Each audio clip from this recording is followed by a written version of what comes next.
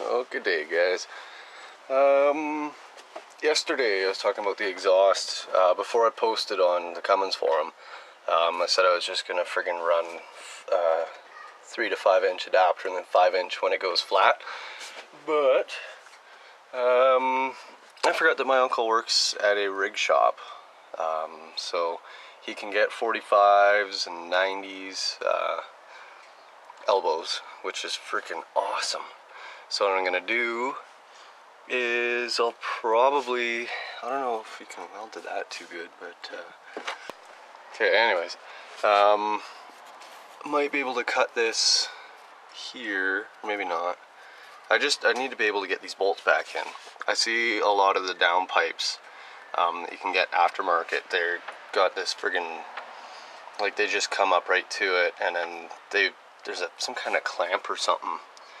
So this is a different style, so I can't use one of those. So what I'm probably going to end up doing is, depending on how long these bolts are, I might come off here and come off with 3 inch and then flare it out to 5 and then down and follow the stock exhaust system. So that will be pretty cool. And I think I'm going to pull that top bolt out and then try to thread it in the bottom and see if it's going to work for me. See if there's any... Ah, I hit my funny bone. Oh, frick. But I'll see if there's anything to bite to. I'm crossing my fingers that there is. And for the boost gauge, off Cummins forum, they suggested that guy there, that I think it's a 1/2 inch national pipe thread plug that goes right into your intake manifold. So a lot of people take that out and get a 1/2 inch to 1/8 inch adapter and then run an 1/8 inch push to connect fitting off that for the boost gauge. Other guys have used like one of those bolts, like that one. They just remove it because it goes into the manifold anyways. But I think I'm gonna go off that plug.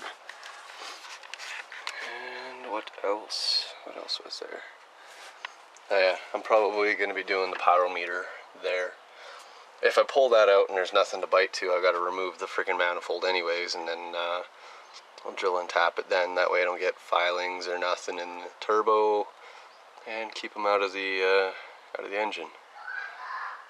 So yeah, apologize. I got a little bit of work to do today. Wiring's all cleaned up. You can see all the spaghetti on the ground, other than the rope. But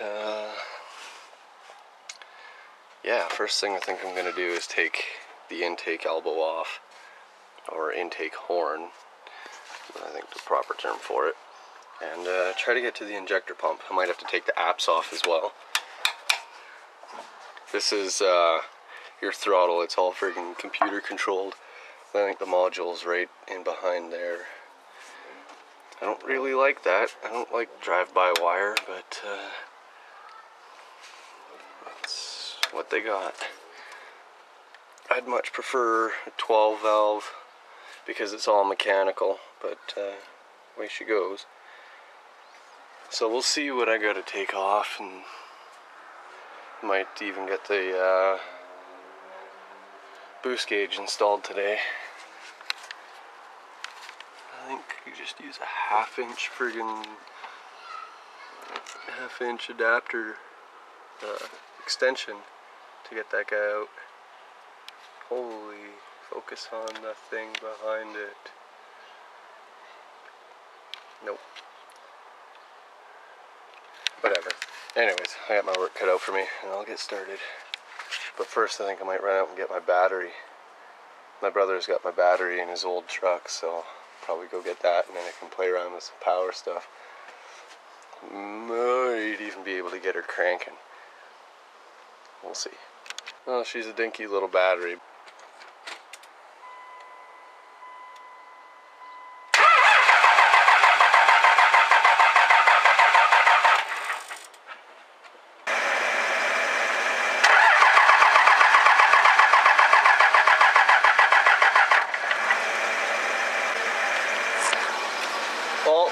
just scanned the computer again, and the only code I'm getting is the air intake heater.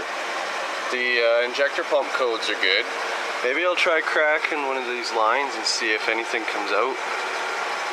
Because that would be just friggin' hilarious if she fired up. Maybe it lost prime or something. Who knows? I was digging around in my own stuff and I found my 1/2 inch to 1/8 inch adapter and my 1/8 inch push to connect, which broke. And I pulled the plug out of here, and they're not 1/2 inch, they're 3/4 inch. So I ran to Napa, got a 3/4 to 1/2 inch, and then I got a 1/8 inch compression fitting. And I'll just use this adapter and that adapter, and then this guy in there. Kind of redneck, but no depth perception through the camera. No one's got a 3/4 to 1/8, so yeah, cost me $4.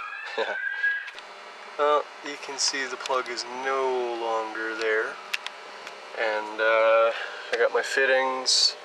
Got my 1/2 inch to 3/4. I got Teflon tape on her. I got the 3/4 inch Teflon taped, and I'm gonna feed her in there. Then I'll put the push, or not push to connect, the compression fitting in, because my socket won't fit over the compression fitting and this. So yeah. Well, I got her in. You guys can see her right there. I'll just get her finger tight and then I'll friggin' torque her down with the wrench. That's about as much as I can get. Cool. Awesome. So now I gotta run my boost line. I'm not sure where to poke in. Actually, right there is where I'm gonna go in. I'll go in there for the pyrometer as well. I think they had some wires coming out of there. I'll have to friggin', oh, actually I got some conduit I can run in that hole. That way it can't get punctured or friggin' rubbed through on the sheet metal. It's friggin' right. Well, I'm gonna be installing them right in the pillar. I got my holes marked out. I don't know if you guys can see it. There you go. And there you go. I got this style. It's the kind that mounts to like the dash top or something. They were $50 each, I think. Yeah, sounds about right. And I don't feel like buying another one, so I'm gonna make these ones work. They'll just see if I can quickly stab that in there, just for temporarities. They'll be like that, and then the other one will be like that. I would have put them there and like there, but it's just a weird angle and it wouldn't sit flush or nothing, so it is what it is. I'll get her done. Yeah. Now I can start running my lines. I got the pyrometer line to run and the air line to run. And I'm not sure which one is gonna go where. I don't know. I don't know which one I want more towards me. I guess it doesn't really matter right now. I'll just get the pods put on and then I can figure it out later. Well, boost line is installed. I got her ran up there. Still got a conduit it, and then freaking zap strap it up to everything.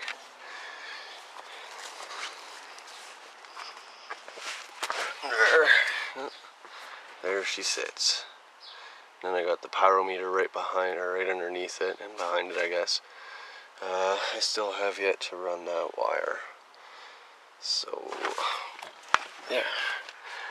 But when you're sitting from my angle, where I am right now, it's freaking perfect. Like, this is right in front of my face. You can tell I'm resting it on my nose. Boost and pyro are installed. Friggin' right. And I got the key on wired up to here for now. It's just temporary. I need to spend some more time and tidy that up. Oh, no depth perception. This guy will be getting tapped in properly. I can't stand messy wiring. But everything is run down through here and into there and down real neat. And this, they've both been conduited. That's, where's my finger? There's my finger. That's airline, you can't really bend it that much. That one, it's just wire, so I just freaking looped it up like that. Plus, I can't have it hanging down too much because then it would freaking interfere with getting the dash bezel on and off. But anyways, turn the key and you guys can see it light up. Yay! And this guy twitches. I need to get the friggin' manifold drilled and tapped for the antler. Can't remember what it's called. But yeah, she still just cranks.